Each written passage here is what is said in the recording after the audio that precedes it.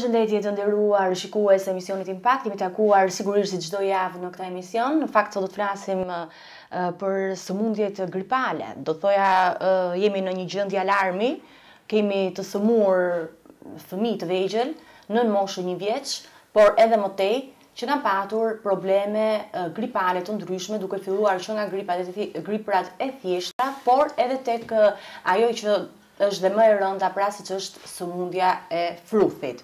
Kemi të ftuar në studio sot për të na informuar, për të na dhënë disi më tepër informacion, edhe si po shkojmë me vaksinimin, por edhe në përgjithësi si paraqitet gjendja. Kemi Erida Nelaj, menaxhere e programit kombëtar të vaksinimit. Përshëndetje, mirë se keni ardhur. Mirë se u gjeta.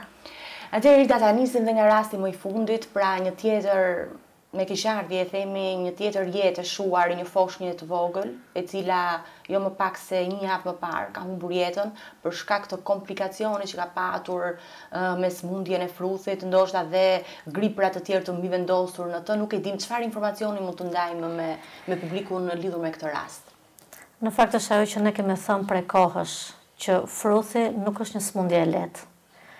Fruthi duket sikur kalohet me temperaturë dhe atë skuqjen që ne e quajmë rash, por fruthi ka shumë komplikacione deri dhe vdekja. Dhe është thënë vazhdimisht, por ndoshta duke mos e patur fruthin në vend, nuk është kuptuar se sa i rrezikshëm është fruthi. Tash kjo është fatkeqësia, domethënë që ne kemi raste, shpresojmë të mos kemi më raste të tjera, shpresojmë që popullata të jetë ndërgjegjësuar, sepse e vetme mënyrë për ta parandaluar fruthin është vaksinimi. Pra nuk kemi mënyrë tjetër, është evitosh kontaktin, por ti nuk e eviton dot kur nuk e di që një person është me fruth, dhe të vaksinohesh. Është agresiv fruthi, do me thënë si është paraqitur në persona të cilët janë aktualisht? Fruthi është agresiv dhe për sa kohë që popullata është e vaksinuar dhe nuk qarkullon në vend, nuk ndihet se sa i rënd është dhe sa agresiv është. Por momenti që fruthi gjen hapësira boshe, gjen persona të pambrojtur, ai kthehet fuqishëm. Dhe kjo ishte edhe ajo që na ndodhi. Nuk ishim si të shpëtonim, është i gjithë rajoni tashmë po përjeton fruth. Le të themi ishim të fundit nga rajoni që patëm raste të importuara, por nuk është se kemi patur brenda për brenda, por mjafton një rast që të vi në një nga vendet fqinje që tashmë janë plot me raste me fruth. Dhe mjafton që të vit importohet dhe fruthi pastaj gjen hapësirat boshe dhe fillon dhe i merr mbar. Dhe fruthi ka edhe një të keqe që virusi qëndron shumë gjatë në ajër. Ka këtë të keqen tjetër që përhapet nga ajri dhe ti nuk e kupton fare nëse një person pranë teje është apo jo me fruth, sepse të paktën 4 ditë përpara se të shfaqet skuqja nuk kuptohen. Domethënë personi mund është infektues, por thjesht ka një temperaturë që mund ta mendoj si grip, ka lotim të syve, ka rrjedhje hundësh dhe konsiderohet si një grip i zakonshëm, prandaj jo mirë përmendet që thatë gripi dhe fruthi, por janë dy gjëra krejt ndryshme, por shenjat e para e kanë njësoj. Dhe kjo bën që të mos kuptohet se kur është fruth, dhe edhe nëse personi është larguar nga një ambient, virusi i fruthit vazhdon të qëndrojë në ajër për 2-3 orë të tjera. Do me thënë, ne kemi rrezikshmëri të lartë, nëse jemi të pavaksinuar, për të bërë mbartës, quhemi të pambrojtur dhe jemi shumë të prekshëm ndaj fruthit. Ndërkohë që ne kemi dhe dy raste, do me thënë, nuk është mirë të thuhet, por që realisht ka ndodhur. Janë 2 fëmijë në moshën 1 vjeç që kanë humbur jetën si pasojë e fruthit. Pse ka ndodhur kjo? Pse pikërisht tek këto fëmijë? Të vjen në të vërtet keq, domethënë që të diskutosh për rastet e vdekjeve, dhe aq më tepër kur këto fëmijë janë të vegjël dhe pa mbushur moshën 1 vjeç. Por kjo është ajo që ne synojmë kur ne themi që të vaksinohen të gjithë fëmijët që mbushin moshën 1 vjeç, për të bërë ata barrierë për të mbrojtur fëmijët më të vegjël, për të mos lejuar transmetimin nga një person më i rritur tek më të vegjëlit. Fakti që këta janë smurur nga fruthi janë dy faktorë, le të themi. E para është që nuk kanë arritur të marrin nga nëna një mbrojtje shumë të mirë dhe ne për këtë kemi ngulmuar shumë, duke thënë që çdo individ duhet jetë i vaksinuar me 2 doza për të qenë i mbrojtur vetë dhe për nënat që të japin antitrupa mbrojtës fëmijëve të tyre. Mjaftojnë vetëm 2 doza? 2 doza janë shumë mirë të mjaftueshme. Mund të ndodhë një 5% e të gjithë popullatës që mund mos reagoj, jo në 2, por dhe në 4 ti bësh, nëse nuk reagon dhe nuk krijon mbrojtje. Por kjo është një numër shumë i vogël i atyre që nuk krijojnë mbrojtje. Një dozë konsiderohet shumë e mirë dhe 2 janë shumë të mira, çon një mbrojtje 95%, 99%. Dhe fëmijët e vegjël në rast parë mbrohen nga antitrupat që marrin nga nëna dhe në rast të dytë mbrohen nga personat që i rrethojnë ata. Nëse ne të marrim një familje që ka një fëmijë të vogël, ende të pavaksinuar, po ka dhe një më të rritur të pavaksinuar, i cili del qarkullon, është pikërisht ky i rrituri që bie në kontakt i pari me frutin dhe e sjell në shtëpi tek fëmia i vogël. Se fëmijët 6 muaj, 4 muaj, 7 muaj, ata janë më shumë në shtëpi me nënat sesa të dalë në ambiente të hapura apo shkolla, kopshte. Për të mos thënë këtë tjetrën pastaj që në shumicën e rasteve ne këto transmetime kemi patur në spital. Dhe fakti që përkon dhe sezoni i gripit bashkë me këto të fruthit ka bërë që të ketë një dyndje shumë të madhe të prindërve me fëmijët me temperaturë, është normale, por ata drejtohen direkt tek urgjenca e spitalit, kur fare mirë mund ta evitojnë këtë për të mbrojtur fëmijët e tyre dhe mund edhe të mos ketë një dyndje të nuk e menaxhon dot dyndjen, për më tepër dhe ne që nga natyra jemi çik gjaknëzet, ne nuk presim as radhën, zhytemi të tërë te dera, i mbajmë fëmijët shumë pranë me fëmijët e tjerë. Unë nuk e di çfarë mund të ketë fëmia tjetër, kështu që duhet që ta evitoj, ta mbaj sa më larg fëmijën tim, ose të pres radhën duke qenë sa më larg grumbullimeve. Po edhe larg të jesh në qoftë se do jetë me fruthi nuk pyet brenda një ambienti të mbyllur, nuk pyet. Normalisht për personat që janë në fruthe që izolohen në dhomat e izolimit në spital dhe ka një pavion në pediatri që është vetëm për izolimin ndaj fruthit, dyert nuk hapen, nuk lejohen që të dalin dhe drejtarët hapen her pas here për të qarkulluar ajri. Do të thënë aty funksionon shumë mirë izolimi. Po aty izolohen mbasi merret vesh që është fruth. Puna është që duhet evitojmë kontaktin sidomos tek urgjenca pediatrike. Dhe janë të paktën gjatë sezonit gripit, është disa vjet që disa qendra shëndetësore kryesore kanë shërbim 24 orësh. Ato mjekët punojnë në shërbim 24 orë bashkë me infermiere. Por me sa të vetëm 2 mjekë janë domethënë në dispozicion të gjithë asaj dyndje të mëdha që ka në pediatri. Në pediatri tek urgjenca. Tek urgjenca janë 2 dhe nga një takim i fundit që ne kemi patur edhe me ndërtoreshën e spitalit, ato e kanë shtuar, kanë bërë 3. Pra mjekët kanë shtuar ditët e tyre të rojeve duke qenë më shumë prezente. Sepse kemi vënë re domethënë që edhe infermier ka patur pak. Plus që edhe ambientet janë të pamjaftueshme për gjithë ato njerëz që vinë, është dashur që të presin. Nuk është vetëm spitali i Tiranës, por është spital për të gjithë Shqipërinë, në qendrën universitare dhe të tërë drejtohen aty. Presin rrallën domethënë që të mbarojë njëri për të kaluar pastaj tek personi tjetër që mund të jetë ose presin tek dhomat janë disa dhoma të urgjencës që funksionojnë vetëm si dhoma triazhe, pra thjesht për të ndarë sipas sëmundjeve ose simptomave, ky fëmijë do të çohet në filan departament, ky do të çohet në departamentin tjetër për të përcaktuar se kush do t'i ndjek, me cilin mjek do bëj konsultën. Po ky moment qëndrimi aty është për fruthin, edhe për gripin, jo vetëm për fruthin, se mund mos ketë as grip as frut, dhe mund të marrë o gripin o frutin. Mund të marrë smundjen pikërisht aty. Çfarë këshille mund të jepim për këtë kategori, domethënë që kanë fëmijë të vegjël dhe si mund të ruhen, si mund të ruhen nga përhapja dhe atë do se duke qenë se janë fëmijë të vegjël nuk mund të vaksinohen dot përpara moshës. Ne këtë tham, përpara moshës 1 vjeç. Kjo sepse ka një arsye, pra fëmijët mendohet që kanë antitrupa nga nënat, sepse nënat ose mund ta kenë kaluar kur kanë qenë dhe më të vogla, në epidemitë që kemi patur nga vitet 89-90, ose janë vaksinuar me 2 doza dhe japin një farë mbrojtje dhe nuk mund t'ia bëjmë vaksinën fëmijës më herët, pasi organizmi nuk reagon. Ka ende antitrupat e nënës dhe nuk krijon të ri. Prandaj është vendosur mosha 1 vjeç. 1 vjeç, në të cilën fëmia është totalisht pa asnjë antitrup. Mirë, si ka mundësi që ne kemi sot fëmijë të cilët janë nën moshë 1 vjeç dhe janë të sëmurë, të prekur? Kryesisht, sepse ne për çdo rast bëjmë investigimet, i ndjekim, kryesisht mosha e prindërve, e nënave, është kontingjenti 80-90 për cilët ne kemi thënë fort fuqishëm të bëjnë dhe dosë të 2 rivaksinohen. Kryesisht janë të këtyre, sepse tani ne kërkojmë dhe dokumentacionin, e kërkojmë vetë, jo tek prindi. Kemi strukturat tona që punojnë dhe në përrethë, nga do që t'jenë, ne na vjen informacione dhe janë të tërë me vetëm 1 dozë vaksinë. Janë afro 80 deri në 100 fëmijë që janë të shtruar aktualisht, në mos gaboj në numër.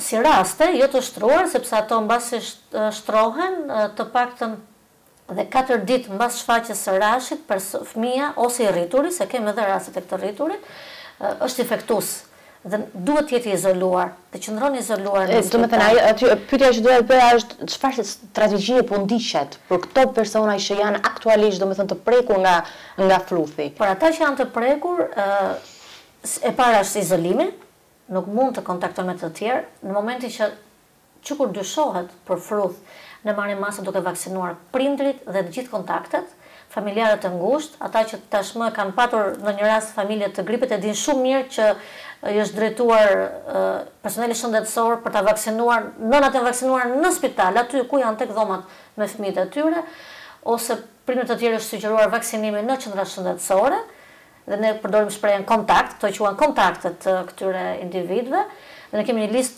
të madhe të personave që janë vaksinuar.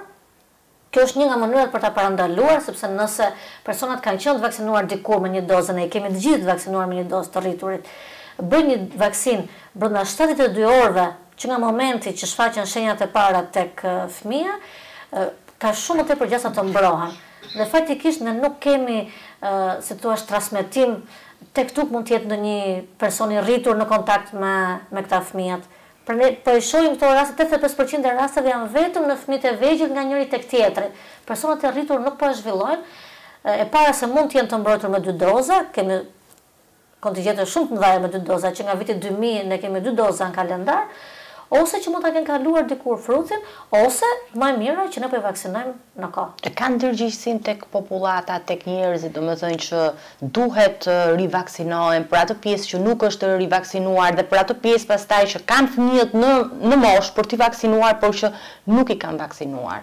Ka ndërgjegjësim? Ka ndërgjegjësim dhe ne ndjem këtë që në muajin janar, pasi ne bëjmë punën tonë rutinë dhe në fund të vitit ne kërkuam një informacion nga të gjithë qendrat shëndetësore në të gjithë Shqipërinë mbi numrin e fëmijëve që ende se kishin bërë vaksinën, pikërisht nga këto hezitimet e prindërve apo vonesat, teoritë e gabuara të shkojë 15-16 muaj, teori absurde duke lënë fëmijën pa mbrojtur, dhe pak a shumë kishim një ide se ku jemi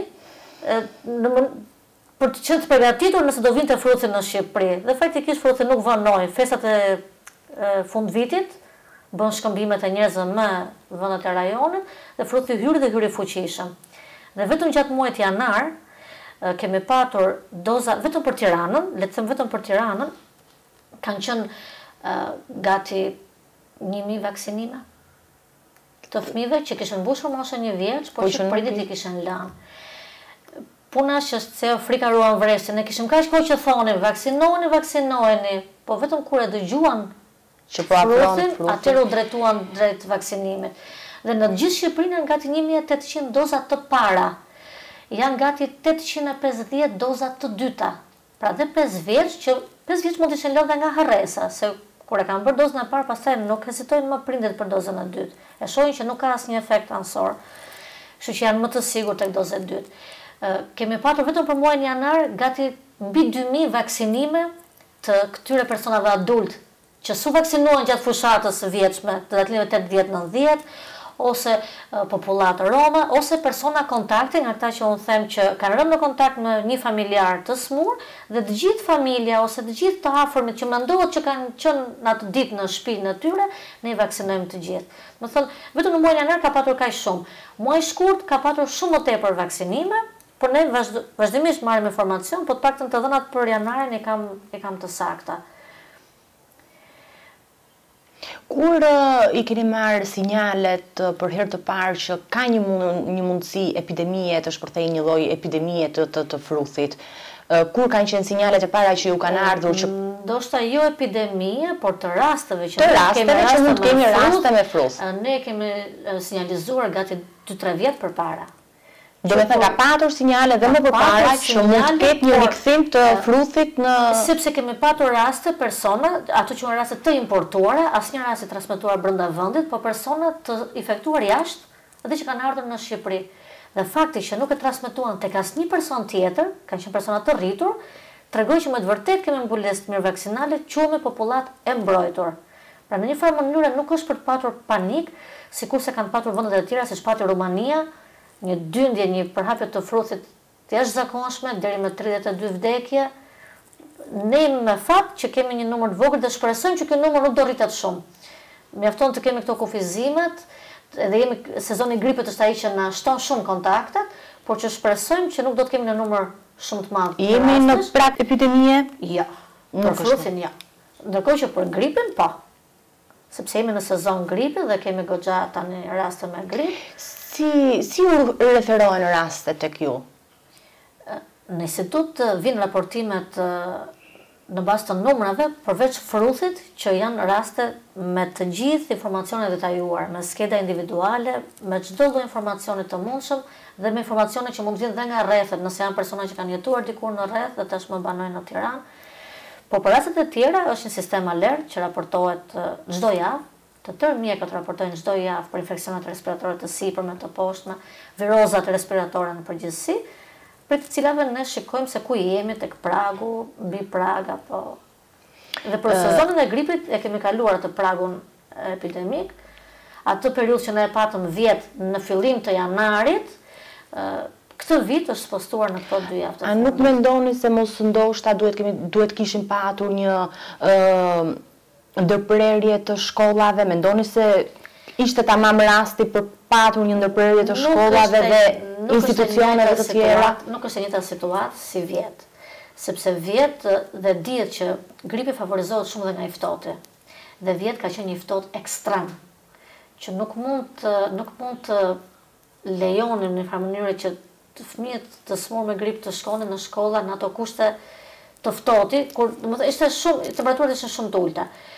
Këtë vit nuk shoqërohet, domethënë thjesht sezoni i gripit ka arritur atë kulmin e vet, sepse është gjithmonë stinor, por nuk kemi atë të ftohtin e madh ekstrem që ne të arrijmë deri tek mbyllja e shkollave. Pavarësisht se monitorohen për ditë mungesat në shkolla, kopshte, çerdhe, raportohen për ditë, qytetarët publik e kanë këtë informacion. Kemi patur raste në shkolla ose çerdhe të cilët kanë qenë një person mjafton për të infektuar një shkollë të tërë ose ndoshta një kopësht çerdhe të tërë. Sigurisht, pra nëse në një klasë mungojnë gati gjysma e fëmijëve, ata kanë infektuar njëri tjetrin. Po të paktën është gripi. Deri tani nuk kemi ndonjë rast nuk ka patur raste të fruthit që të përhapet në momentet më të para që kemi patur një rast, një fëmijë që ka qenë në çerdhe, Drejtoria e Shëndetit Publik dhe duhet të thënë faktikisht që Drejtoria e Shëndetit Publik e Tiranës po punon shumë intensivisht dhe në momentin më të parë që informohet që është një fëmijë që ka banuar në një lagje të caktuar, shkon në këtë çerdhe të caktuar, menjëherë merret investigohet çerdhe dhe ndiqet ajo çerdhe minimumi për 21 ditë, ndiqet që të mos kemi një rast të ri. E gjithë çerdhja. Çerdhja edhe për shtetërorët edhe për privatët. Shtetërorët e private. Shtetërorët e private. Po në zonat rurale, çfarë lloj strategjie po ndiqet, si po veprohet? Është e njëjta gjë. Ka patur raste në zona më të largëta, po që ndoshta e kanë dhe më të vështirë si mbrojtjen, si kurimin? Jo, është e njëjta gjë, si në Tiranë, si tjetë në zonë rurale, si tjetë në zonë urbane, është e njëjta gjë. Ndërkohë që Drejtoria e Shëndetit Publik e Tiranës ka epidemiolog, stafin e vet, të cilët mbulojnë zona të caktuara. Dhe ai person që mbulon një zonë caktuar, si tjetë urbane, si tjetë rurale, do t'i mbulojë të tëra shkollat, çerdhet, kopshtet, do t'i investigojë çdo rast. Deri tani të paktën nuk kemi. Jemi si thua të kënaqur ose besues në faktin që në të vërtetë vaksinimi ja ka vlerëtur, sepse ne nuk kemi raste të përhapjes në shkolla, kopshte apo çerdhe. Po në spitale të tjera rurale ka patur raste të fruthit? Janë paraqitur njerëz në zonat rurale nuk kanë spitale tashmë. Qendrat shëndetësore ndoshta. Po, në qendra ato mund shkojnë, vizitojnë dhe largohen. Problemi është kur grumbullohen, kur shtrohen ose kur qëndrojnë tek urgjenca në pritje të gjatë. Aty fillon transmetimi. Po ne kemi dhe raste të tjera, jo vetëm në Tiranë, ose mund të jenë raste që kanë qenë në Tiranë, shtruar për diçka tjetër dhe kthehen në qytetin e vet dhe atje pastaj shfaqen fruth shtrohen, por tani janë... Të gjitha këto raste vinë në Tirana, po qëndrojnë edhe mund të bëhet turime dhe atje? Mund të qëndrojnë të tërë rrethet kanë marrë masa, kanë marrë udhëzimet për kace, bëjnë izolimin në vend dhe sjellin mostrat, mund të sjellin mostër të tamponit nasofarengal ose serumin, i marrin gjak fëmijës për ta vërtetuar. Pra kemi dy metoda që vërtetohet ekzistenca e smundjes së fruthit dhe personi qëndron i izoluar. Vetëm nëse do kenë komplikacione, atëherë i drejtohen dhe qendrës spitalore universitare Tiranë për një trajtim. Sigurisht gjendja aktuale, domethënë më e keqe paraqitet në kryeqytet sesa në qytetet e tjera që qytet, pasi aty është dytja më e madhe dhe aty kemi edhe fëmijë nga rrethet që kanë ardhur. Ka, domethënë pra kanë ardhur dhe persona të infektuar që mund të jenë në rrethet. Numër shumë i pakët dhe kjo tregon faktikisht që nuk ka përhapje tjetër pikërisht për vaksinimit, e përmend disa herë sepse është vetëm mënyrë për të mbrojtur vaksinimi dhe është aq i suksesshëm sa gjithmonë vaksinimi preket si viktimë e suksesit të tij. Gjithmonë e prekin vaksinimin, por është e vetëm mënyrë. Ndërkohë që çfarë këshilli do t'ju jepnim nënave që janë shtatzën, edhe atij brezi që ka kaluar periudhën 8-10-9, siç tham që shfaqet problematik në vaksinim dhe që ndoshta ka nevojë për një dozë të dytë ose për një rivaksinim nga e para ndoshta të fruthit. Për fruthit mjafton një dozë tashmë në këtë moshë dhe jemi në rregull, por jo tek nënat shtatzan, se ju përmendet nënat shtatzan, ajo çka ne sugjerojmë ose ofrojmë për nënat shtatzana është vaksinimi ndaj gripit. Sepse vaksinimi ndaj gripit tek nënat shtatzan është shumë i sigurt dhe nga ana tjetër në sezon gripi, një shtatzan nuk duhet preket nga gripi. Duhet mbrojë veten e vet dhe fëmijën, sepse përveç se mbron veten e vet gjatë këtij sezoni, arrin të transmetojë dhe fëmijës antitrupa dhe e mbron atë, sepse edhe vaksina e gripit nuk bëhet nën 6 muaj. Nëse një fëmijë do ta vaksinojmë për ta mbrojtur edhe nga gripi dhe ka prindër që janë të ndërgjegjshëm dhe kërkojnë vaksinimin, pavarësisht se nuk e ofrojmë dot ne nga programi, ne këtë vit ofruam vaksinë por për fëmijë mbi 9 vjeç dhe për të rriturit, por që nëse do të mbrohen, vaksinohen edhe fëmijët e vegjël. Por nëse nëna vet vaksinohet që kur është shtatzan gjatë këtij sezoni, pra në një femër që është shtatzan, çdo lloj 3 mujori, gjatë sezonit të gripit ose para se të fillojë sezoni i gripit, mirë është vaksinohet kundër gripit. Ndërkohë që përsa i përket vaksinës ndaj fruthit, nëna duhet vaksinohen përpara se të mbesen shtatzan. Nuk rekomandohet vaksinimi kur janë shtatzana. Në një farë mënyrë kundërindikohet. Por duhet vaksinohen përpara, duhet për një periudhë 1 mujore të mos mbesen shtatzan dhe më pas janë të sigurta që kanë aq antitrupa për të mbrojtur veten dhe fëmijën. Nga ana tjetër, kur vaksinohen përpara se të mbesen shtatzan, të paktën me vaksinat që ne ofrojmë dhe që është fruthi, po është dhe rubeola, kemi edhe një shans tjetër.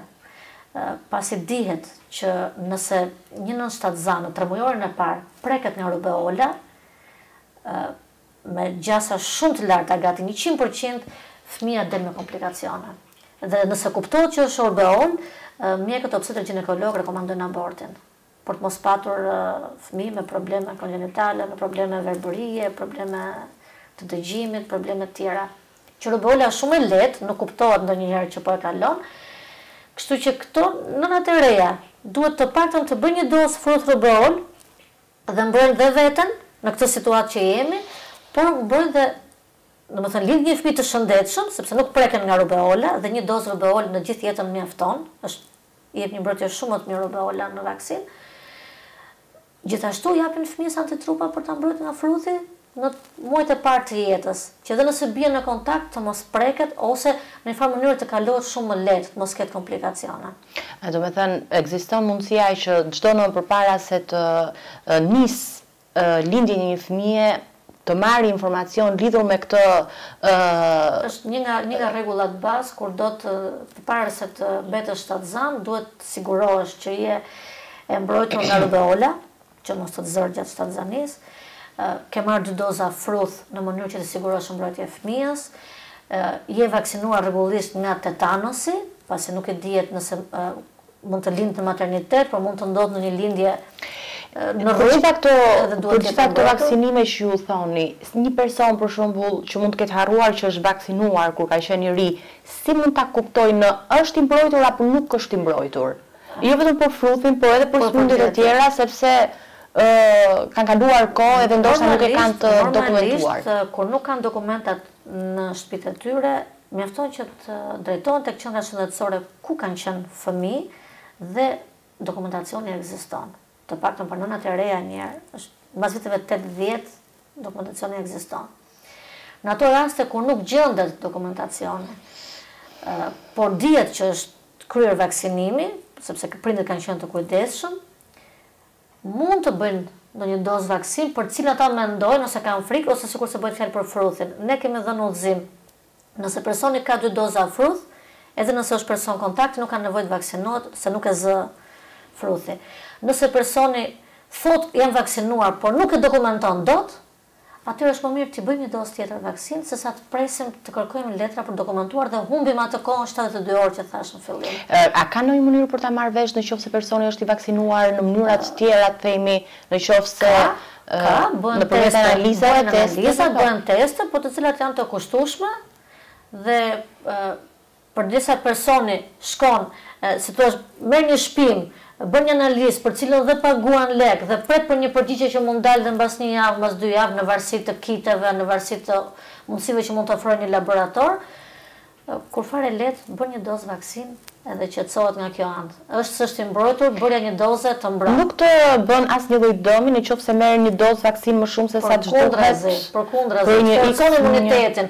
Ne thjesht nuk themi bëj 3 doza, sepse ne ofrojmë 2 dhe shteti merr masa, siguron vaksinë. Dhe duke qenë se 2 janë të mjaftueshme, ne themi 2 doza janë të mjaftueshme, por nëse bën 3, je më i mbrojtur akoma. Po për personat që kanë patur periudhën 80-90 që nuk janë, si duhet veprojnë në këto raste, duhet vaksinohen me patjetër? Normalisht, në qoftë se dhe deri vjet e dham si sinjal, ju pyetet më parë për sinjale dhe këto ishin sinjale që personat që ne na erdhën të infektuar nga fruthi ishin të këtyre datëlindjeve 80-90. Dhe një studim që kishim bërë ne, një mjeke që punon tek ne, nxorri si rezultat që këto nënat e reja nuk kanë një mbrojtje shumë të mirë ndaj fruthit sepse kanë bërë një dozë vaksinë në jetën e tyre, dhe kjo ishte frika që mund të mos arrin të mbrojnë fëmijët e tyre, dhe ne i sugjeruam të bëjnë një dozë vaksinë.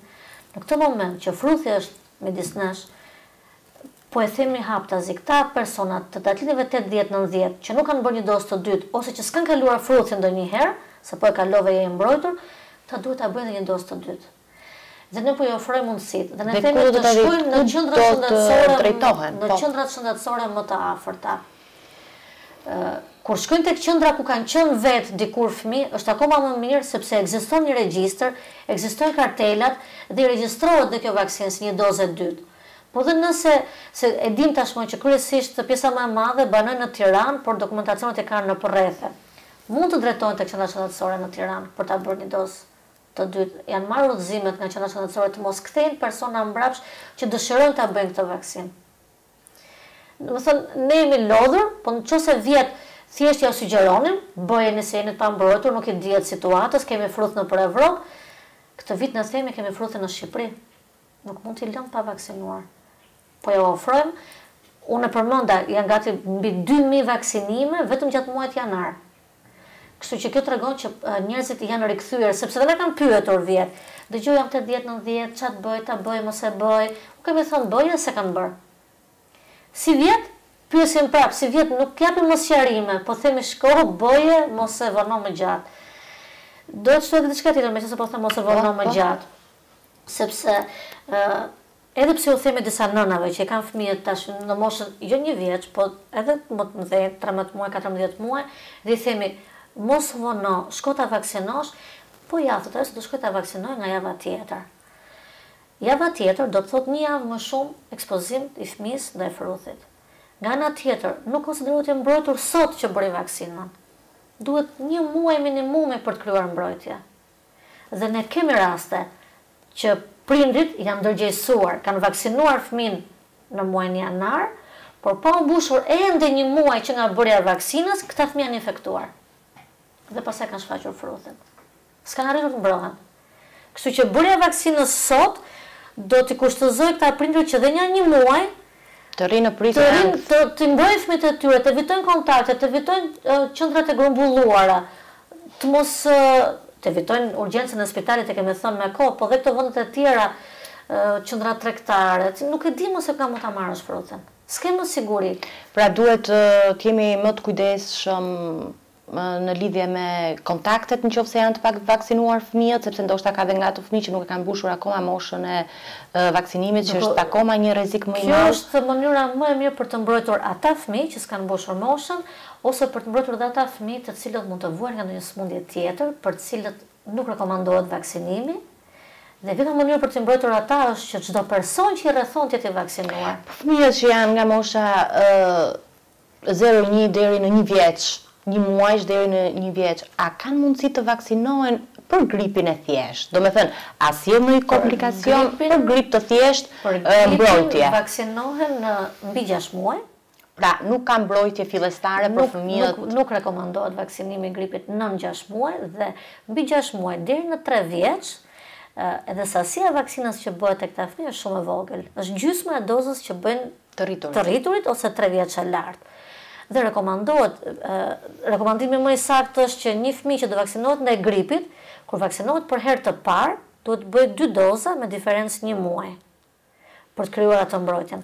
Dhe pastaj rivaksinimi përvitshëm është rutinë, për vetë faktin që viruset e gripit ndryshojnë, dhe kjo është arsye pse ne vaksinohemi vit për vit ndaj gripit.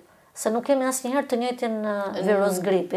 Ndërkohë që për vaksinën e fruthit është shumë efikase, ajo lloj virusi që përdoret është i ngjashëm, dhe pse mund të ketë derivate lloje të ndryshme të virusit të fruthit, ai që është në vaksinë mbron nga të gjitha këto. Prandaj bëhen 2 doza dhe nuk ka nevojë më gjithë jetën të bësh një vaksinë të tillë.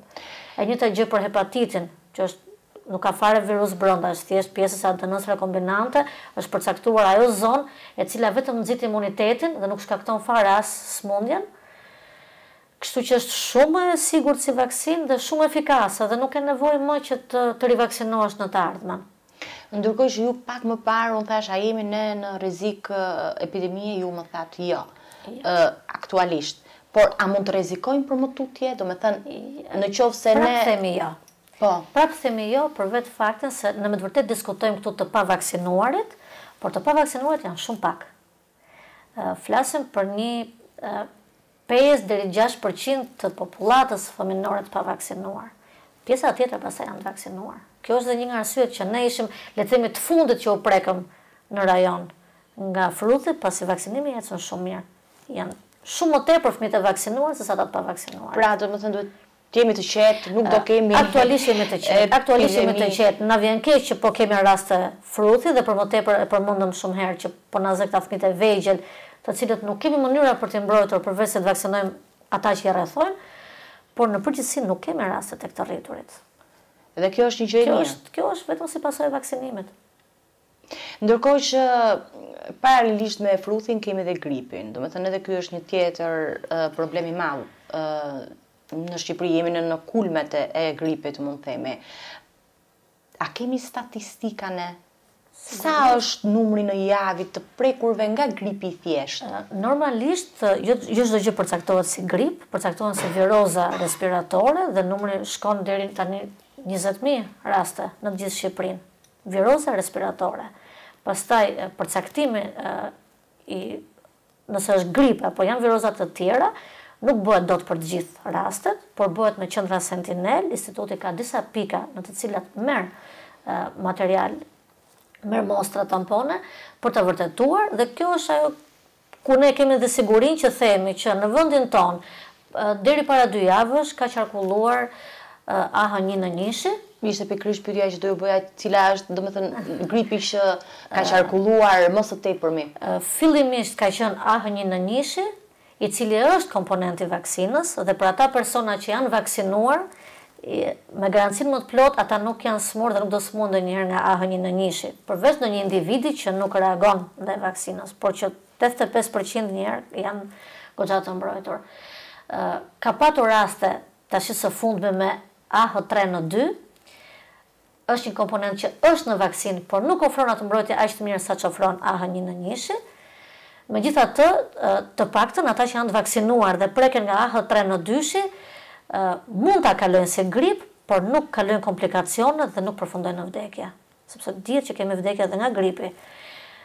Ajo që fatkeqësisht po qarkullon tashmë në vendin tonë dhe që nuk ishte në vaksin është lloji tipit B, B-Yamagata, i cili ka qarkulluar shumë fuqishëm në Itali dhe që normalisht edhe ne do prekemi. Për këtë të vjen keq, sepse mund të ketë persona që janë vaksinuar dhe ndonjëherë dhe thonë, unë u vaksinova pse më zuri. Nuk të zë gripi për cilën je vaksinuar, të zë një tjetër që nuk është në vaksin. Dhe faktikisht kjo B-Yamagata nuk është te vaksina. Do të thënë, edhe unë vetë jam e vaksinuar dhe kam një lloj sigurie për AH3N2, për AH1N1, por nuk kam siguri për B-Yamagatën. A është mirë që edhe fëmijët e vegjël të vaksinohen kundër gripit? Unë e bëj disa herë këtë pyetje, në fakt ndoshta sepse duke qenë dhe nën vet, duke patur merakun e madh, domethënë. Dhe normalisht, për sa i përket fëmijës, individët që i zë më shpejt gripi dhe që përhapin më shpejt gripin janë fëmijët. Përpatjetërisht se duam që edhe ta fillon, prandaj ne monitorojmë mungesat e tyre në shkolla. E fillon tek fëmijët në kopshte çerdhe, por kryesisht fëmijët e kalojnë pa komplikacione. Ndërkohë që komplikacionet i përjetojnë të rriturit dhe ata që kanë një sëmundje tjetër. Prandaj dhe ne sugjerojmë, domethënë të grasat zana, sugjerojmë të vaksinohen personat me sëmundje kardiovaskulare. Edhe gjatë shtatzanis lejohet vaksinimi i gripit, flasim për rekomandohet. Jo lejohet, por rekomandohet. Do me thënë nuk është i dëmshëm dhe nuk ka efekte anësore as për nënën, nuk është i dëmshëm, sepse vaksina e gripit, ndryshe nga e fruthit që ne themi nuk lejohet të bëhet pasi ajo ka një virus të gjallë të dobësuar, i cili nuk shfaq sëmundjen tek fëmia, por nxit mbrojtjen, vaksina e gripit është shumë e pastër. Vaksina e gripit ka vetëm pjesëza virale, nuk ka për të gjithë virusin brenda, ka vetëm pjesëza virale, ato pjesëza që nxisin mbrojtjen, pjesa proteinike, thjesht proteina të sipërfaqes të virusit të gripit, proteina që nxisin mbrojtjen dhe nuk ka lidhje fare me sëmundjen e gripit. Kështu që është, përdesa është një vaksin kaq e pastër, prandaj ajo rekomandohet fuqishëm te gratë zana. Pasi gratë zana, sidomos kur janë në muajt e fundit dhe smurën nga gripi, ka raste që ka shumë komplikacione dhe në vende të tjera ka patur dhe vdekje. Dhe ne kemi patur 1-2 raste që kanë përfunduar në frymarrje të drejtuar, por që janë mirë, kanë kaluar mirë. Ndërkohë që do flasim pak edhe për ata prindër të cilët kanë frikë të vaksinojnë fëmijët e tyre me vaksinën e fruthit për shkak të jehonave të mëdha që është bërë në rrjetet sociale, në media, në televizione të shumta, ku ndoshta i kanë drejtuar prindërit gabim duke menduar që kjo vaksin mund të japi fëmijës pikërisht sëmundjen, thojnë za që tashi është e përhapur të autizmit, pra sindromën e çarkullimet të spektrit autik. A është vërtet kjo sa? Absolutisht jo, nuk ka lidhje dhe na vjen keq, unë përmenda edhe pak më përpara që vaksinimi është viktimë e suksesit të tij, sepse kur vaksinon një fëmijë është i shëndetshëm dhe nuk ja sheh ato benefitet vaksinimit. Ndërkohë që kur një fëmijë është i smur dhe mjeku i jep antibiotik, nënat ja bëjnë injeksionet mëngjes, drek, darkë, 5 ditë, 7 ditë, dhe nuk e mendojnë fare që sikur pas ajo nuk ka lidhje, po do të nuk është kundërmend, ndërkohë që kjo vetëm prej zhurmës që doli për vaksinat bëri këtë jehonën e madhe dhe i bëri prindrit të tremben dhe nganjëherë edhe mjekët vetë duke mos ditur shumë ose për të mos kundërshtuar dhe prindin, se prindi ndonjëherë vjen me atë sigurinë, unë kam lexuar, është e vërtetë dhe unë nuk ja bëj, atëherë detyrohen dhe i thonë, mirë, prit 15-16 muaj, të shtyp pak filloj të flas, që është totalisht e gabuar, domethënë të shtysh vaksinimin e fëmijës, do të thotë ta lësh atë të pambrojtur, shtyn hapësirat e fëmijës duke qenë i pambrojtur. Por që nganjëherë dhe mjekët vetë ndeshen me këtë, si thua, informacion e gabuar të prindërve dhe nuk e luftojnë dot. Normalisht lufta bëhet në bazë të dhënave shkencore. Dhe tashmë, duke qenë se kjo zhurmë ka dalë shumë më herët, në gjithë këto vite janë bërë shumë studime, do ishte që më mirë të ishin shpenzuar për gjëra të tjera dhe jo të fokusoheshim kaq shumë Megjithatë, për këtë jemi të qetë, sepse ka shumë studime kanë treguar që nuk ka lidhje. Janë bërë studime me numra shumë të mëdhenj fëmijësh. Studimi i parë që bëri gjithë këtë lojë u bë mbi 12 fëmijë dhe nuk u bë as në me baza shkencore, me rregulla standarde siç bëhet një studim. Ishte thjesht i stisur, u mblodhën fëmijët që dieshin që ishin me çrregullime spektra autike. Atëherë çfarë studimi është ai? Më vonë u zbuluar që kishin qenë mashtrim, që ai person kishte qenë i paguar. Domethënë, të tëra këto janë zbuluar. Problemi është që ndërkohë që zbulohet dhe vërtetohet që nuk ka lidhje, ky lajm tjetër përhapet shumë më lehtë në mediat sociale dhe njerëzit tashmë kanë dhe shumë të lehtë, duke qenë dhe më të hapur me internetin, përveç se lexojnë, edhe përhapen tek të tjerët. Por edhe atë që lexojnë, nëse ku lexoni një artikull, nuk gjeni një burim shkencor, nuk gjeni një burim zyrtar që t'i referohet studimit dhe të dhëna studimet janë të sakta, atëherë nuk mund të përhapet një lajm i tillë. Është njësoj si historia e paracetamolit që doli para ca kohësh. Po, që ka një paracetamol, s'kishte lidhje dhe u përhap aq shpejt në rrjetet sociale.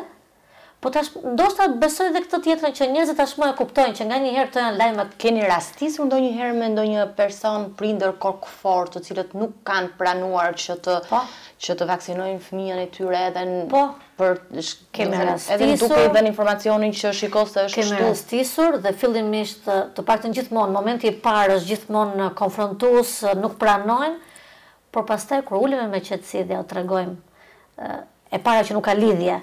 Dhe e dyta, i tregojmë dhe riskun nga mos vaksinimi. Dhe tani, nëse deri tani ne kemi folur vetëm me shembujt e të tjerëve, ne tashmë kemi shembujt tonë në Shqipëri. Të takosh në spital nënat që kanë fëmijët e smur nga fruthi dhe mjafton dhe thon pse ma zuri mua? Pse? Përgjigjen e ke vet.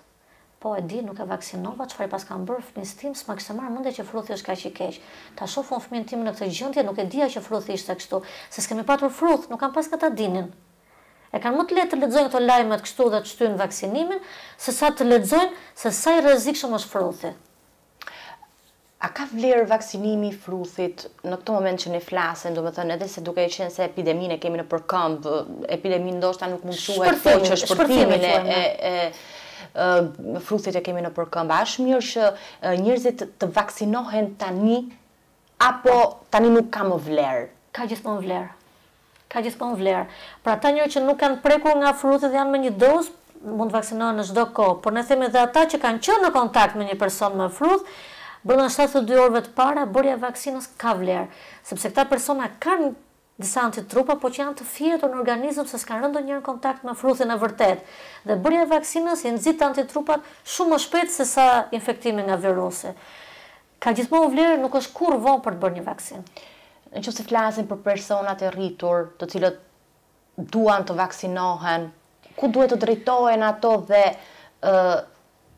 duke mos menduar gjithmonë që vaksinimi ka një moshë? Vaksinimi nuk ka moshë. Dikur kështu ka qenë dhe ndonjëherë është edhe e gabuar në disa mjekë që thonë ose ke bërë deri tani s'të ka më vlerë. Vaksinimi është i vlefshëm në çdo moshë, në çdo fazë të jetës, në çdo moshë. Dhe unë e përmenda personat e rritur, të paktën për vaksinën e fruthit ne ofrojmë, se ndoshta nuk mund të ofrojmë dot, mund të kërkojnë dhe vaksinën hepatiti ata. Hepatitin e kemi futur në 94-ën, kemi patur dhe fushata për datëlindjet 92, 93 dhe të gjithë këta studentët që janë mjekësi, stomatologji, infermieri, si persona risku që mund të infektohen në të ardhmen kur të punojnë, po mund të jetë persona më të rritur që kërkojnë hepatit, ne këtë nuk e ofrojmë dot. Sepse është pjesë e programit vaksinimit dhe ne mbulojmë tek fëmijët. Po për sa i përket fruthit, duke qenë se është një smundje që shkakton epidemi dhe çonte deri në vdekje, ne ofrojmë. Prandaj themi që ata mund drejtohen tek qendrat shëndetësore të paktën për vaksinimin e fruthit. Ashtu sikur se ofruam dhe vaksinën e gripit, për aq mundësi sa patëm, siguruam 100.000 doza këtë vit dhe ka patur një kërkesë me të vërtetë të lartë për vaksinim. Dhe ndoshta mendojmë që vitin tjetër të shtojmë dozat e vaksinimit ndaj gripit, pasi personat të smurët kronik janë drejtuar drejt qendrave edhe ai ka qenë një vaksinim i ofruar falas. Pra sa herë që ofrohet falas, mos e humbni këtë shans. Keni mundësi për të jetuar më shëndetshëm? Për të mbrojtur veten dhe nëse tek fëmijët e vegjël fruthi dhe kalon tek këtu me komplikacione dhe me ndonjë vdekje, të rriturit i kanë më të këqija komplikacionet. Bronkopneumonit që zhvillojnë ata janë shumë më të rënda. Janë më të rënda tek të rriturit se sa tek kërkojnë trajtim, jo vetëm izolim, po dhe trajtim pastaj me frymarrje të drejtuar, kalon shumë rënd. Dhe ne fatmirësisht raste të tilla aktualisht të rritur kemi tek tuk ndonjë rast, por jo me komplikacione. Deri tani jo me komplikacione. A mund të kalohet, domethënë, fruthi nga një fëmijë vogël tek një domethënë të kaloj nga i vogli tek i rrituri? Po. Domethënë nuk është këta të rriturit që kemi tani janë thjesht të marrën nga kontaktet e para nga fëmijët. Nga fëmijët që ndoshta mund të kenë patur fëmijët e tyre ose të afërmit e tyre. Virusi i fruthit, unë diskutova edhe pak më parë me jo, virusi i fruthit është shumë i zgjuar. Nuk hikën kollaj nga Shqipëria, por nuk i preku të gjithë ata që janë të pambrojtur. Domethënë qarkullon nga njëri tek tjetri dhe nuk pyet për moshën, nëse është i vogël apo është i rritur. Ai qëndron në ajër. Domethënë në çdo moment mund të jesh i rrezikuar. Dhe ne për frutën themi gjithmonë është si ti vësh flakën benzinës. Po e ndeze, nuk e ndal dot më. Nuk ke mundësi ta ndalësh, nuk ndalet. Fruti nuk ndalet. Dhe nëse për shembull me grip, një smur me grip në një ambient të mbyllur mund të infektojë deri në 4 persona, po thonë mund të jetë me 10 persona, po 4 infektohen, fruti infekton 12. Domethënë një kalim i një personi me fruth në një dhomë, 12 persona i prek. Dhe shumë i fuqishëm, shumë i rrezikshëm. Ndërkohë që unë e ceka pak më parë, po për ta bërë edhe më hapur si bisedë për persona të cilët nuk posedojnë, domethënë, nëse unë kam patur një kolegen time e cila ka vajtur për të vaksinuar, i kanë kërkuar kartel, nëse nuk e posedon kartelën, atëherë ne nuk mund të vaksinojnë, i kanë përzënë me pak fjalë nga vaksinimi për të vaksinuar me fruth. Në këtë rast si veprohet? Mua më vjen keq që dëgjoj këtë, pasi udhëzimet kanë qenë shumë të qarta, dhe më vjen keq që personeli fermier ka vepruar në këtë mënyrë duke thënë që nuk të vaksinojnë dot. Pikërisht sepse këta persona nuk e dinë statusin e tyre, e dinë që janë datinda 80-90, nuk mbajnë mend të kenë bërë një vaksinë kohët e fundit dhe drejtohen për ta bërë atë, s'do të kthehen mbrapsht. Do donim të ishim, domethënë nëse do ketë raste të tilla, do donim të informoheshim direkt për ta korrigjuar këtë, se na vjen shumë keq nëse një person lë dhe punën për të shkuar për të vaksinuar, se vaksinimi është vetëm para diteve, deri nga ora 2 punon konsultori. Fatmirësisht dhe të shtunave, po të shtunave është plot sepse shkojnë të gjithë prindit me fëmijët. Kështu që kur një person shkon dhe kërkon një vaksinim pikërisht për fruthin, kur ne kemi dhënë udhëzimet, më vërtet më vjen keq ta dëgjoj nëse ata janë kthyer mbrapsht. Pra, në çdo qendër duhet marrin shërbim. Ndoshta mund të ketë qenë, nëse kjo ka ndodhur në fillim të muajit shkurt, ka vetëm një justifikim. Të mundohem të justifikojë të mbrojë infermierët, por prapë është e padrejtë. Pasi deri në janar, ato kanë patur vaksinën që ne ofruan për të rriturit. Dhe në janar, ajo vaksinë, në fund të janarit, ajo s'ka donte dhe nuk mund përdori më. Dhe ata në shkurt mund t'ja shprehur me faktin që nuk kam më vaksinë për të rriturit, por në udhëzimet tona ka qenë e qartë që do vaksinohen deri në fund të janarit për ato qendra shëndetësore që kanë vaksinë për të rriturit me vaksinën fruth rubeol, pasi është e mjaftueshme fruthi dhe rubeola. Në momentin që mbaron kjo vaksinë me 31 janar, me një shkurt e mbrapa ofrohet vaksina që ne kemi siguruar për fëmijët e vegjël. Ne kemi marrë masa që të marrin vaksinë tjetër, për të mos i munguar as fëmijëve, as të rriturve. Vaksina që është e fëmijëve ka dhe komponentin e shytave, që është shumë e rëndësishme dhe është shans për ata që e bëjnë tani, sidomos për meshkujt, që të mbrohen dhe nga shytat. Ne kemi edhe raste me shyta, jo shumë të përhapura, por që kemi. Sa të rrezikshme janë? Përveç komplikacionet të momentit, për meshkujt kanë dhe rrezikun tjetër që nëse kalojnë në komplikacione mund të çojnë në sterilitet. Dhe nuk mund të nuk lën pasardhës. Në qoftë se një person e ka kaluar sëmundjen e fruthit kur ka qenë në vogëli, a mund të përsëritet sërish sëmundja apo në momentin që ti e ke kaluar je imun dhe nuk të prek më sëmundja? Normalisht është kjo e dyta. Pra nëse një person ka kaluar fruthin, nuk preket më nga fruthi. Pikërisht dhe për faktin që unë e përmenda që virusi i fruthit nuk, edhe nëse ndryshojnë derivate, baza është e njëjtë, nuk ka ndryshime si virusi i gripit. Pra një person që ka kaluar fruthin, nuk smuhet më nga fruthi. Domethënë ai krijon mbrojtja është e përjetshme. Po të njëjtën mbrojtje jep dhe vaksinimi. Mbrojtja është identike. Vetëm se ne themi 2 doza për të krijuar sigurinë që edhe nëse s'ka vepruar herën e parë, kur fëmia ka qenë 1 vjeç, duke bërë të dytën në 5 vjeç, organizmi është dhe më i përgatitur dhe krijon më mirë antitrupa. Procesi i krijimit dhe proteinat të cilat ndikojnë në krijimin e antitrupave janë identike si smur si me vaksinë. Se ka raste që njerëzit thonë, më mirë ta kaloj smundjen vetë. Pse duhet të smuat personi për të krijuar të njëjtat antitrupa që mund t'i krijojë vetëm nga vaksina? Janë identike. Kështu që është, domethënë nuk duhet çuar në përmend të kalosh smundjen për të mbrojtur. Në qoftë se një person e ka kaluar smundjen, është imun ndaj fruthit, nuk arrin ta kapi, kjo vlen për mbrojtjen e fëmijës që ndoshta mund të lindi më vonë, apo i riduhet të vaksinohet për të mbrojtur? Vlen. Do me thënë nënat që kanë kaluar fruthin transmetojnë mbrojtje shumë të mirë tek fëmijët e tyre. Do me thënë deri në një moshë. Për këtë fakti që ne themi tani që se kanë transmetuar, sepse këto nëna mund të jenë me një dozë të brezit 80-90 ose mund mos ketë reaguar organizmi ndaj vaksinimit. Prandaj ne themi 2 doza që të jetë identike mbrojtja sikur të kesh kaluar smundjen. Ato që janë me 2 doza mbrojnë shumë mirë fëmijët, ato që kanë kaluar sigurisht që mbrojnë fëmijën e tyre. Duket se paralel me fruthin dhe gripin e thjeshtë, e cila edhe ajo ka problematikat e veta, kemi dhe një smundje tjetër e cila po përhapet, varicela, e cila në fakt ose lia, siç jemi mësuar ne ta quajmë në gjuhën popullore. A ka mbrojtje, a kemi ne vaksina për këto lloj smundjeje? Dhe në qoftë se jo, sepse informacion kemi që jo, a do ketë ndoshta më vonë për të futur në listën e vaksinave? Pyetje më vonë. Faktikisht për vit kemi raste me varicel, sepse është sezonale, është stinore, kalon, qarkullon, zë fëmijët në kopësht, kalon ky brez, vitin tjetër, zë të tjerë, është ngjitse, përhapet shumë shpejt. Edhe varicela në fillim nuk kuptohet që është varicel dhe bile ka dhe raste që dhe mjekët fillimisht mund ta ngatrojnë me fruthin në momentin e parë, por pastaj varicela ato si pika të kuqe fillojnë të bëhen flucka, të mbushura me lëng. Dhe aty dallohet pastaj që është varicel. Dhe pikërisht këto flucka derisa të plasin dhe kanë jap një kruare shumë të madhe, shumë e bezdisshme për fëmijën si smundje, përveç temperaturës që ka më përpara, se temperaturat të dyja këto smundje kanë në fillim, dhe kur fillojnë që del skuqja ose këto vezikulat e mbushura, fillon bie temperatura, nuk është më një risku i temperaturës, por për varicelën, nëse për fruthin kemi komplikacionet e tjera, bronkopneumonit, që fëmija ndiqet për të qenë sigurt që s'ka komplikacione, varicela ka këtë sikletin në jashtëzakonshëm që jep fëmijës dhe që nuk ke çfarë ti bësh përveç se me këto pudrat me mentol, thjesht për të qetësuar kruarjen.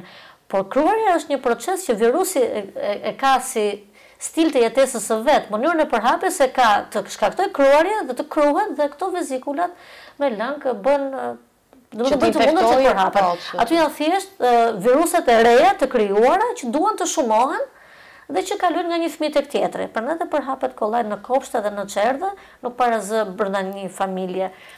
Dhe plus që nëse kalon një herë në jetë varicela, nuk e kalon më. Do të thonë krijon mbrojtje siç është e frutit. Në përgjithësi këto smundjet virale japin mbrojtje të përjetshme. Po e kalove një herë se kalon më. Për sa i përket faktit të vaksinimit, nuk kemi vaksinë varicelës në kalendar, e rekomandojmë sepse jemi detyruar të rekomandojmë të gjitha smundjet që parandalohen nga vaksina, të njoftojmë për që për këtë ka një vaksinë, ama këtë e ofrojmë, këtë nuk e ofrojmë dot. Pse nuk ofrohet? Pse ka qenë e pamundur deri tani? Për momentin duhet të kemi parasysh dhe faktin që në vitet e fundit vazhdimisht ne kemi shtuar vaksinat e reja në kalendar. Pra, unë përmenda hepatitën në 94, fillimisht vaksinimi ka qenë bazal, difteri, tetanos, poliomelit, një dosë fruth, pasoj u fut hepatiti, më pas u fut hemofilus influenza, që ndihmon këto fëmijët e vegjël të mos kenë infeksione, dhe të mos kalojnë këto otitet, problemet e veshit. Pas është futur pneumokoku, është një vaksinë që unë ta konsideroj vaksinë luksit, kesh kalendar vaksinën e pneumokokut, që të mbron minimumi nga 10 lloje pneumonisht të sigurta të streptokokut, por dhe kombinime të ngjashme që prapë të siguron mbrojtje, dhe është një vaksinë që nuk është e lirë, është goxha e shtrenjtë, domethënë shteti paguan shumë më tepër, po kemi që në vitin 2011 që kemi në kalendar pneumokokun. Kemi ndryshuar vaksinën e poliomelitit nga orale me pika me injeksion, me të vërtetë nënat e reja dhe shqetësohen se është një injeksion më shumë për fëmijën, por duhet të jenë më të qeta për faktin që është vaksinë shumë e sigurt se sa ajo orale. Diskutojmë shumë për të futur në kalendarin e vaksinimit vaksinën e rotavirusit, për të evituar diaret të bebat e vogla. Pra dhe varicela është shumë e mirë si vaksinë dhe jep një mbrojtje shumë të mirë, por duke patur parasysh që ne jemi në nivel kombëtar dhe shikohet dhe situata epidemiologjike, shikohen dhe sëmundjet që shkaktojnë gjymtime, dëmtime deri dhe vdekje, sepse në përmendon fruthi sot, po poliomielitit të dëmtuar. Por mos themi deri tek vdekja, po të paktën ata persona që e kalojnë mbeten me paraliza, por ne nuk kemi më raste me polio, jemi me fat. Kjo si pasojë e vaksinimit. Dhe prandaj njerëzit nuk e kuptojnë se kur nuk e shohin polio, nuk e dinë se sa i frikshëm është polio, por ne kemi patur epidemi polio. Ka patur më herët, shumë më herët. Dhe aktualisht është ende një person që jeton gjithmonë brenda një aparati të madh që quhen mushkërinë nën presion ato, vetëm sepse kaloi polion. Po njerëzit nuk e shohin këtë. Kështu që do thoya që edhe për polio ne kemi një vaksinë shumë më të mirë akoma, që është kosto për programin. Përmenda rotavirusin, sepse për këtë ne kemi bërë një studim dhe kemi parë që është efektive. Nëse ne do të arrijmë ta fusim këtë në kalendarin e vaksinimit, parandalojmë shumë diaret te fëmijët. Po të kesh një fëmijë me diare, do të thotë që ta trajtosh atë në spital, do të thotë që nëna të lër punën, të qëndrojë një javë me fëmin, përveç se fëmia ka dhe këto problemet e tjera, pastaj dehidratimin, do trajtim në spital. Dhe kjo është ndër vaksinat e para që ne duam të fusim në kalendar. Ndërkohë që përveç kësaj, një vaksinë që ka shumë impakt për të mbrojtur femrën, le të themi, është vaksina e kancerit të qafës mitrës. HPV-ja që themi ne, papiloma virus, dhe ne kemi filluar nga puna ka 2-3 vjet, dhe për të futur një vaksinë nuk futet sot për sot. Ne punojmë 3-4 vjet përpara derisa të arrijmë të bëjmë studime, të shohim që ka kosto, ja vlen që na të vaksinë ta fusim në kalendar, ja vlen që shteti të shpenzojë, por duke patur parasysh që mbron shumë nga kanceri. Kështu që është, le të themi, në radhën tonë është vaksina më pas e kancerit të qafës mitrës, po pse jo mos jetë dhe varicela. Do të thënë, synimi jonë është i kemi të gjitha, po të futen gradualisht. Ka vende për shembull që kanë vaksinën e meningokokut, po ne atë nuk e kemi prioritare. Situata është që në vendin tonë nuk kemi raste. Kështu që as nuk e sugjerojmë, le të themi, edhe privatisht që të bëhet si vaksinë, nuk kam pse shpenzojmë prindit për një vaksinë për të cilën nuk ka gjasa që të smuhet fëmia. Po për varicelën ka gjasa të smuhet fëmia, se smuhet kopsht në çerdhe, po ne nuk e ofrojmë dot, atëherë në mënyrë private dhe mund ta bëjnë. Unë kam raste që kam dëgjuar prindër që kanë bërë varicelën, e kanë blerë privatisht, kanë shpenzuar, e kanë bërë, po fruthet se kanë bërë akoma do pres dhe pak. Si vaksina janë njësoj, përbërësit brenda, komponentët brenda janë njësoj, thjesht njëra është virus fruthi, tjetra është virus varicele. Po thjesht është ajo ideja që sikur te privati është më mirë. Fatikisht shteti ato që ka i ka shumë të mira. Megjithatë, u them, privati ka këto alternativa që ne nuk i kemi. Mund t'japi ndonjë vaksinë ndoshta që nuk është në listën e vaksinave që keni ju aktualisht? Deri tani ka patur prindër që ndoshta ato që më ndjekin dhe kur unë përmend rotavirusin, thonë, po, kjo është ajo vaksina që unë e bleva 2 muaj dhe 4 muaj, se 2 doza duam për këtë. Mosha më mirë është 2 deri në 4 muaj, pastaj nuk ka më vlerë, se këtë duhet parandalojmë diaret të bebat e vogla fare. Kështu që ka patur nga ata që e kanë bërë, ka patur nga ata që e kanë bërë varicelën. E din, ka patur dhe mundësi ekonomike, se nuk mund të, nuk është, kur e blen atë në tregun privat, nuk është shtrenjtë. Nuk janë shumë të lira si vaksina. Tjetër gjë se si siguron shteti, se ne bëjmë blerje të mëdha dhe neve na e prokuron UNICEF-i, ne nuk bëjmë blerje këtu në vend. Ne UNICEF-i na bashkon me vendet të tjera për të blerë sasira të mëdha me çmime më të përballueshme për shtetin. Mirë, në fakt ky ishte emisioni që ne kishim përgatitur për sot. Unë të falenderoj shumë që ti ishe pranishme me këshillat e tuaja, por me gjithçka tjetër që mundet të jepje në këtë emision për të ndërgjegjësuar ato persona që ndoshta nuk janë vaksinuar, por edhe për këshillat e tuaja që ndoshta personat që nuk i din këto efekte mund t'i marrin ato nëpërmjet këshillave që ti transmetove në këtë emision. Faleminderit shumë. Faleminderit dhe juve. Miq të nderuar, kemi pritur në fund të emisionit Impakt. Ishte gjithçka e përgatitur. Ne ju falenderojmë për vëmendjen tuaj. Sigurisht takohemi në emisione të tjera. Deri atëherë.